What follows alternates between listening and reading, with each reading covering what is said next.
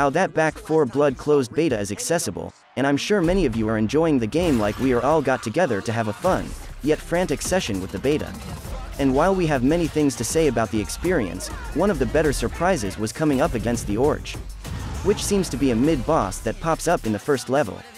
Normally, when you encounter the Orge, he stays around just long enough for you to damage him enough to make him disappear.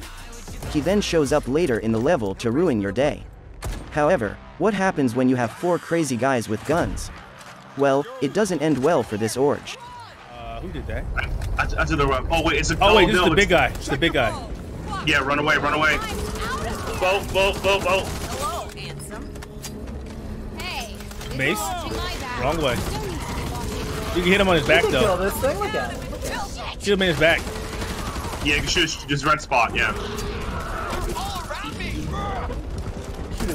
Bruh, really? I think he doesn't stay very long though. No, yeah, you can damage him, but you should just run away. Yeah. I got you. Give me a sec.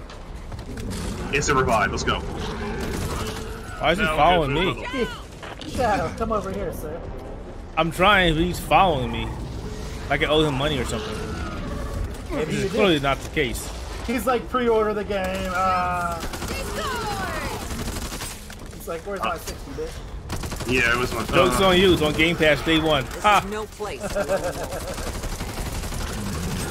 What if you kill him? You get a bonus or something? Yeah, you get a clean. Yeah.